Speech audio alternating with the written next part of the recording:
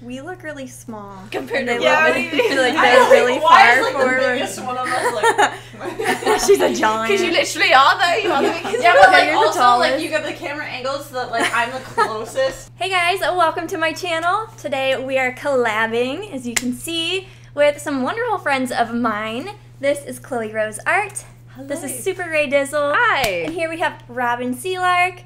So what we're going to do today is play Would You Rather, and it is going to be like some art edition.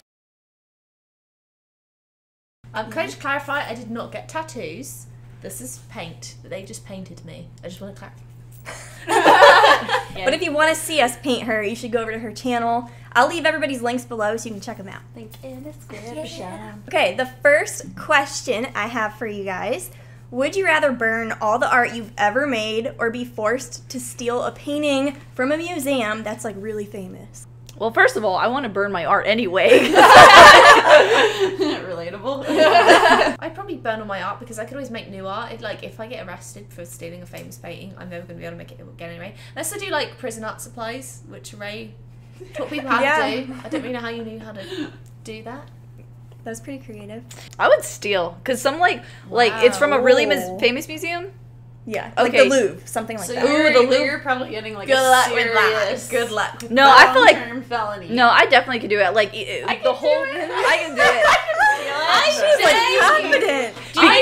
You could do it and get away with it, or you could do it like you'd be fine in prison. Because like sometimes those art museums, like in the bathroom, they have like lesser known art, but it's still in the build. bathroom? Yes, they have What? like like in the Wait, lobbies and in the bathrooms, they have like lesser known pieces there, and those are the Wow. ones that I could just like pickpocket, or like Oh, a okay. piece of a big painting or something. I bet I could do.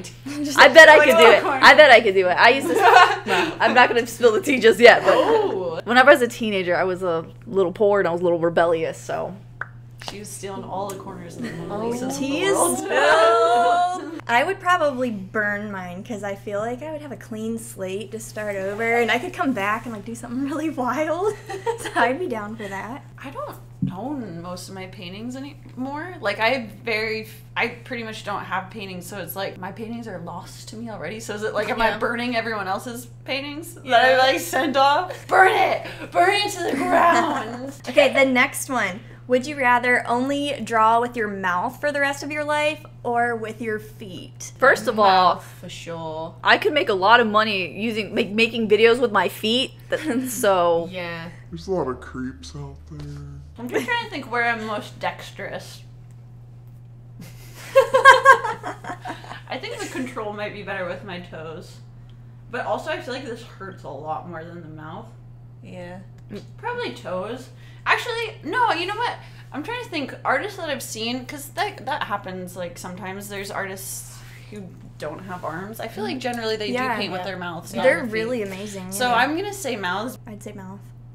Yeah, definitely mouth. I'd say feet. Well, if it's like if I'm gonna be doing YouTube, then feet. But if it's gonna, like videos in general, it's gonna be feet. But if it's gonna be like anything else, then yeah, I guess mouth too.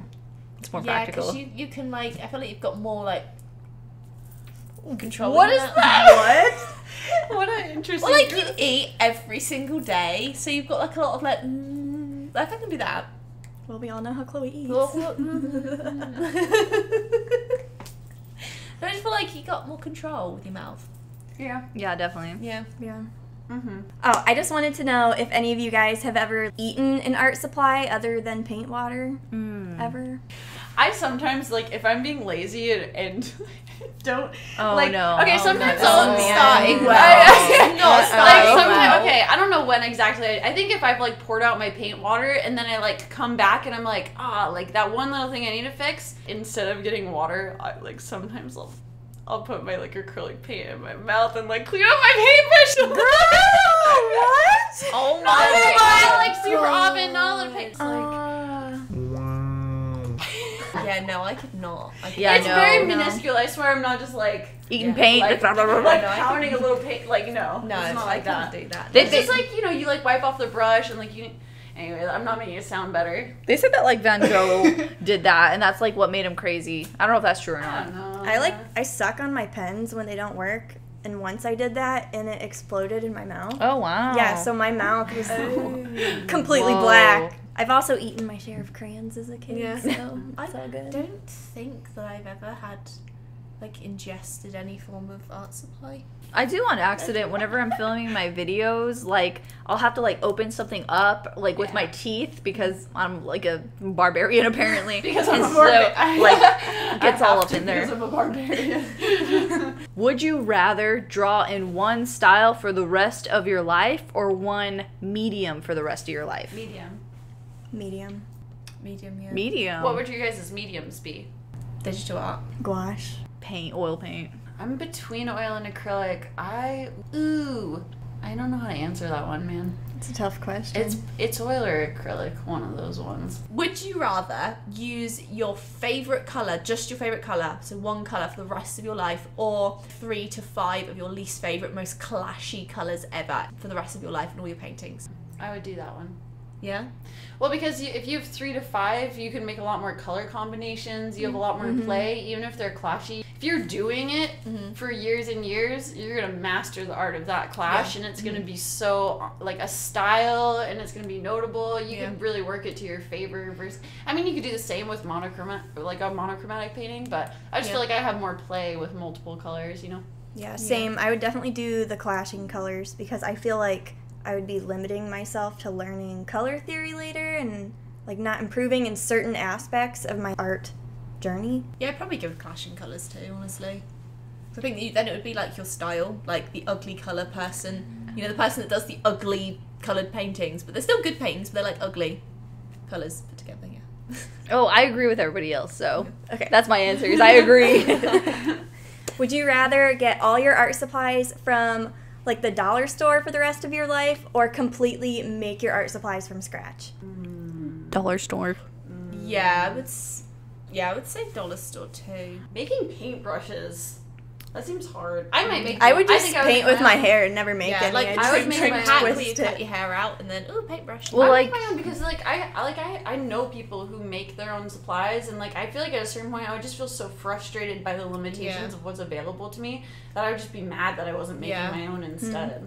Yeah. But like in Japan, for example, Copics are really cheap there. They're like considered like a lower end like in price. So I feel like that would, so if I was to like be able to travel to Japan and just get like a bunch of Copics for really cheap, in different parts of the world, you know, they have more access to certain colors, and I feel like are you talking just like strictly dollar store or like cheap stuff? like dollar store. Like American dollar stores kind of? Or Any. like, okay, because like if we're talking like worldwide, then I would do it. But if we're talking just like American Dollar General, Dollar Tree stuff, then yeah, I would make my own. This isn't like a would you rather, but this is a legitimate question. I want you to soul search on it. Okay. Oh boy. My question is, if you could never share your artwork, no one ever was able to see it, it was completely just something that was personal and like almost secret, do you think you would still make artwork? Yeah.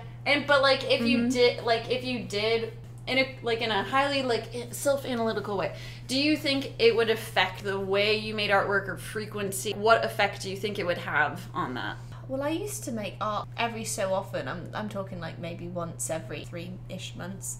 Just because I enjoyed it. It was good stress relief. I had like 30 Instagram followers for a long time. So no one was seeing my work and I wasn't really making it for anyone but myself. I just enjoyed it. So debilitating as it is to not have people sort of see it and appreciate your hard work. So It's like if you're just making it in a vacuum, you know? Yeah. So if you had like absolutely no way or opportunity of getting anywhere with your art, is that what you mean? No, I just mean like you can't show it to anyone. Yeah. Like it's Or even, like, there's family. some kind of physical impossibility. Like no one even knows you make artwork. It's completely just you.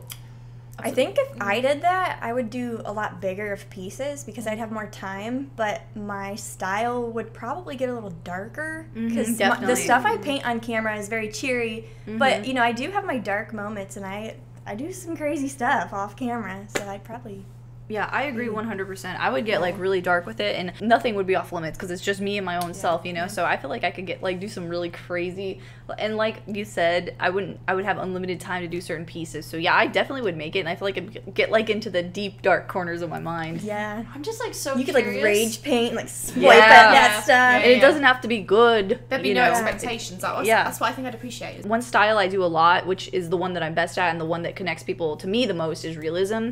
Because like your average everyday person, you know, they see realism and they, oh, that's so cool that somebody can do that with like a pen and a piece of paper. So I think like I would get really experimental with it because I wouldn't have to make a connection with anybody, and I wouldn't have to like, not have to, but I wouldn't need to, I guess. I don't want to say I have to, but I feel like that's what I would do. I'd get really weird with it all, and I would, like you said, there's no expectation, so. Yeah, that makes me think of a question that you're answering that I'm kind of curious to extend back to you guys too then. If you didn't, you could still share things, but if you didn't have to think about external validation or career things or how it impacts like the audience, if you felt full freedom to just make exactly what you felt like in any given moment, what would be the difference between what you're making now? Like, I guess maybe you kind of answered that. You would go more emotional, you think? Yeah, and a lot darker. bigger. And bigger. Yeah, because I feel very restricted for time when like I'm making stuff for YouTube or like showing it to people or like getting a project for somebody done. But if it's just myself, then I usually just stay up till the wee hours of the night and Yeah, definitely. it's a Yeah, great same time. here. Yeah. When's the last time you guys just made a piece for yourself? This is kind of private. I haven't shared it with anybody except for I think you, my boyfriend, and that's it. But recently I've been getting back into oil painting, and I've been doing a portrait of myself actually, and I haven't showed anybody or anything. Everybody knows about it now because I just said it, but no one's seen it, and it's really nice. It's been really freeing, and it's been really nice to like get back on the oil painting scenes. I'm working on one, it's like a Disney one. Surprise, surprise. That I haven't been filming at all. Yeah. It's just kind of a practice. It's with acrylics because I really like acrylics. I've got some like Liquitex heavy body acrylics. I was like, I'm trying to be professional. I've been enjoying doing it. Would you rather give up your art YouTube channel forever, or just art in general, but still keep your YouTube channel, but it's about something else, and you're still making, say, the same money? I would give up YouTube in all forms in a heartbeat for art. Like, I started YouTube because I wanted to be an artist. Yeah, I would feel wrong like doing YouTube without doing like what my heart is really into, so I would have to pick art, I think. I would pick YouTube because for me that's like a form of creativity, is to be able to edit and like connect with people, and that's what making the thumbnails, like graphic design. So for me it's like an outlet to be creative. I would pick YouTube. And plus, like, you guys are like, my literal life, I don't know. I feel like it's tough because I do love YouTube, and I didn't initially start YouTube to do art on it, and I feel like my channel's more entertainment for art as opposed to just me making art all the time. I would miss YouTube, but then I'd miss art as well. You said you could keep doing art. It's just Yeah. you couldn't have an art-based Yeah. YouTube channel. No, I don't think I could. Oh, you give could up. keep doing art still? Isn't that what you said? You could keep doing art still, but you'd have to get rid of your YouTube channel. Oh, okay. But you could have like a YouTube channel about something else. So I'd Gotcha. probably maybe do that to still have YouTube, to still have people to connect to, because I've never sort of had that before YouTube. Like, I met all of these because of YouTube. I wouldn't want that to go away. So I'd probably keep YouTube and just keep doing art personally behind the scenes. Yeah, that's that's probably my Yeah. answer too. Yeah. Well, if I could do art behind the scenes, then my answer would change. Okay, I have a question. Yeah. Would you rather... Wait, what was my question? Forget it. Oh, would you rather paint the same thing over and over or draw it for the rest of your life, or only use your least favorite art supply? Least favourite art supply for the rest of my life, because I feel like at some point I would get better at it. And I think the reason my least favourite art supply is like pastels is because first I think that I just don't like them. But second of all, I think I don't have enough experience. I think if you have enough experience with something, I mean, you can still not like it, I suppose. But I would get really bored with drawing the same thing over and over again. Honestly, I would be really bored and I would give up. Like, least favorite, just medium in general, not Yeah. like Least it's, favorite like, medium. cheap quality or something. For instance, Medium. Chloe and I really hate oil pastel. Yeah, me too. I would definitely do my least favorite art supply, because I think if I had to replicate like the same thing over and over, I just wouldn't do art anymore. Like, after like 5 times, like, why keep doing it? To Van me, Gogh did I would get bored. so many variations of his self-portraits. It's like, it's the same thing over and over again, but there's that's kind of where I'm like not sure. I feel like I'm different from all my answers have been like opposite of everybody, because I definitely would draw the same thing over and over again. I love drawing human anatomy. Like if I could draw that if I could draw in skulls, the same position, Like the same time. person, the same In the pose, same, like just stood up same straight lighting. all day. Even like okay. stylistically. Yeah, right? but it's got No, like I mean the same Oh, the picture. exact, no. the no, same. forget Okay, that. yeah, no, Yeah. you have much more range with the other ones. But I'm curious if you guys have any like memorable awkward moments associated with your YouTube. I have like a lot of cringe stuff. For example, and I don't know, I'm trying to get this out there more. I did this really stupid Troom art hack video and it did really well. It got like almost 2 million views. But I'm just embarrassed. I'm still embarrassed. That's why I'm like, I was trying, but no, I was trying too hard. I was trying too hard to be funny.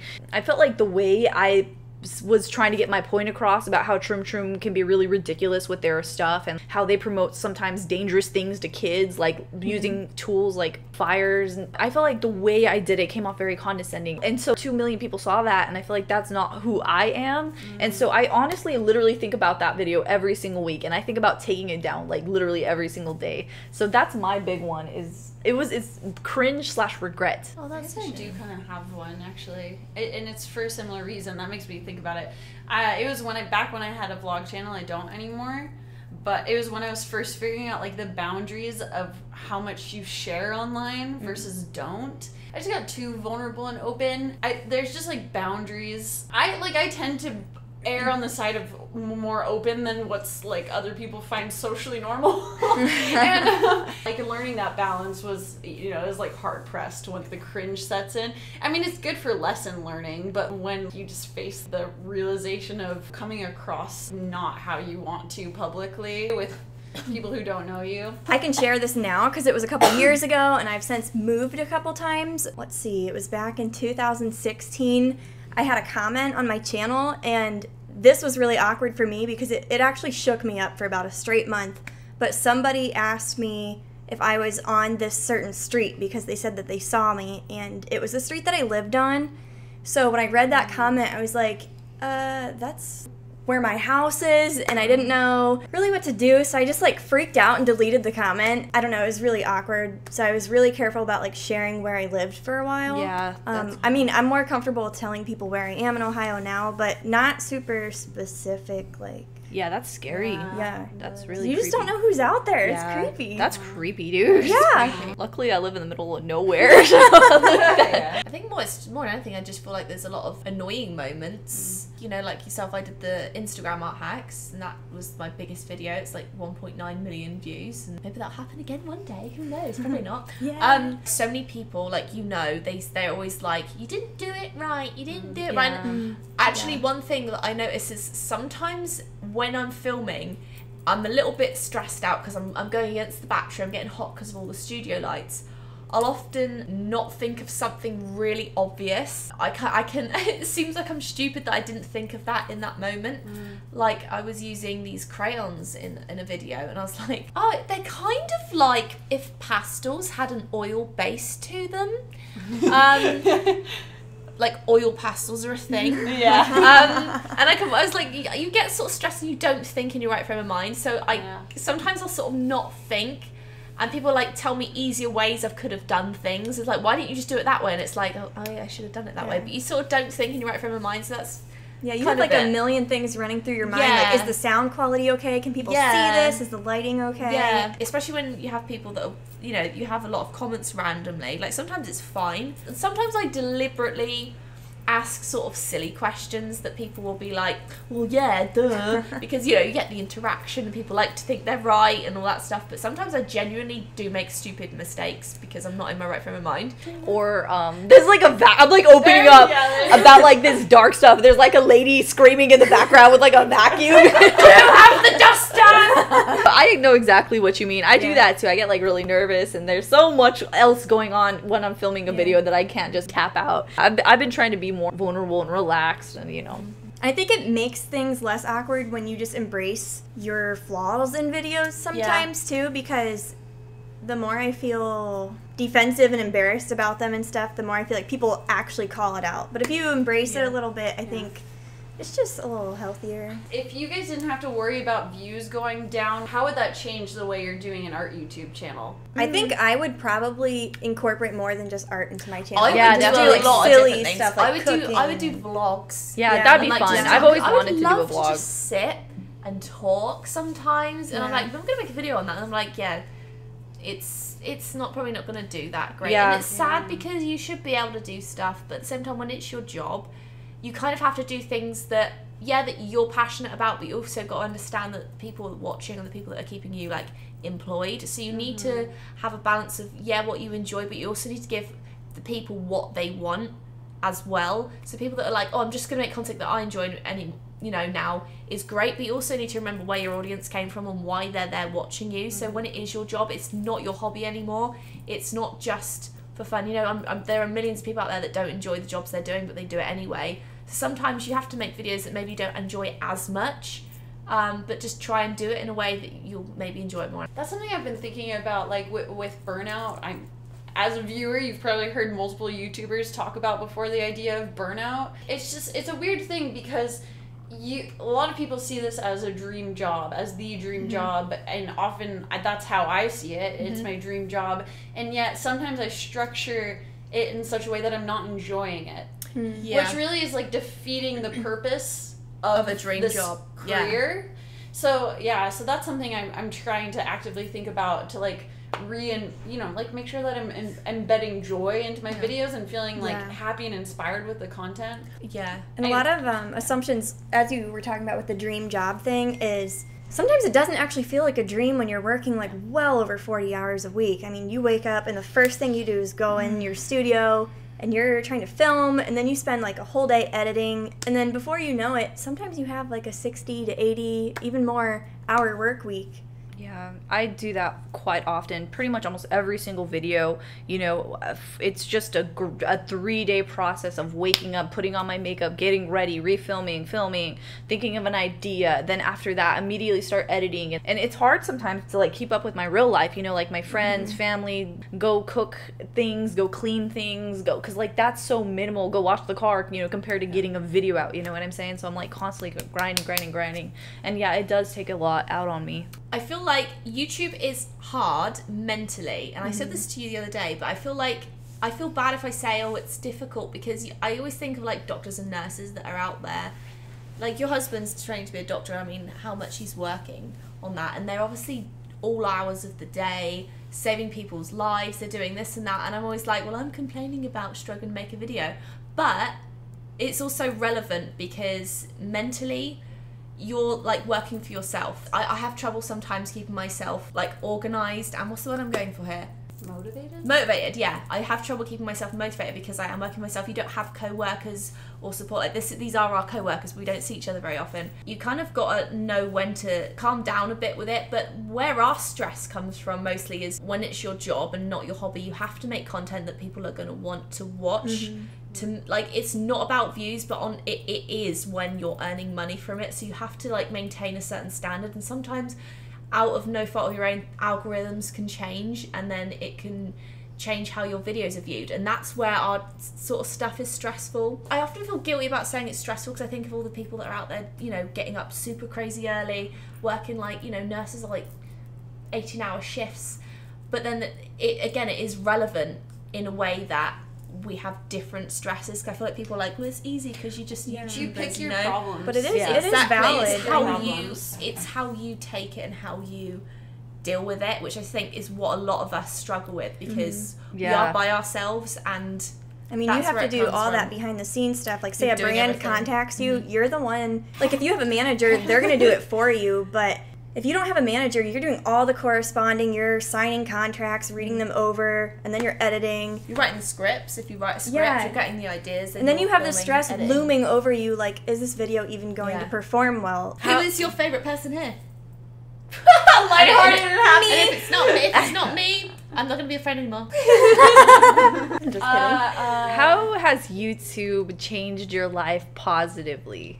I've met the most incredible people and the friends that I've always wanted my whole life, and now I have them, and it could make me cry, honestly, because I'm so happy. I've had such an amazing week with all of you, and it's so nice to just have people know that not only have your same like hobby, but have your same job, have your same stresses, and just understand and communicate, and also have like great amazing personalities that we just all blend and mesh so well together. Yeah.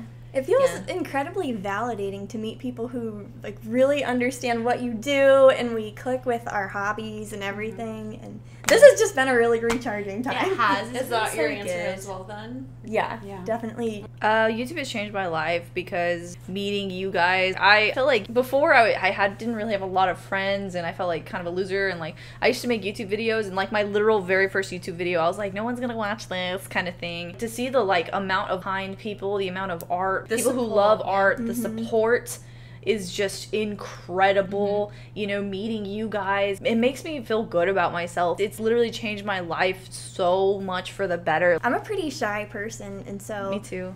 knowing that all these introverts are coming together, it almost takes away that awkwardness and that tug to keep being shy. These people just pulled me out of my shell. It was really nice, you know? And if I meet people in real life, I'm usually that quiet person that would just sit and watch from a distance for a while. This really is like this has given me access to my dream has always been to be an artist. I don't think I ever had anything else in mind, and I sell my paintings. Like I get to do that, and I'm involved with the community. That it's getting to be part of something that is so core to my value system. That's just incredible. I do love this job. It obviously it's stressful. I love this job though. I love the opportunities. The stresses are worth it for sure. Every little drop of stress, sadness, like fear, anything, hate comments, anything is worth it just to. Yeah. I mean, that's why we keep doing it, because it is worth it. Yeah. You guys make it worth it. Yeah, you guys are wonderful. Yeah. You're so encouraging. All right, guys, that was our last question. Thank you for watching. Make sure you go subscribe to these guys and just go watch their videos. I'll leave their links below. But yeah, this was really fun. It was fun. Yeah, it was awesome. If you watch to the end, you're rad. Thanks for caring. Yeah, if you stayed this long, congratulations. Thank you for watching. Seriously. All right, bye, guys. Bye.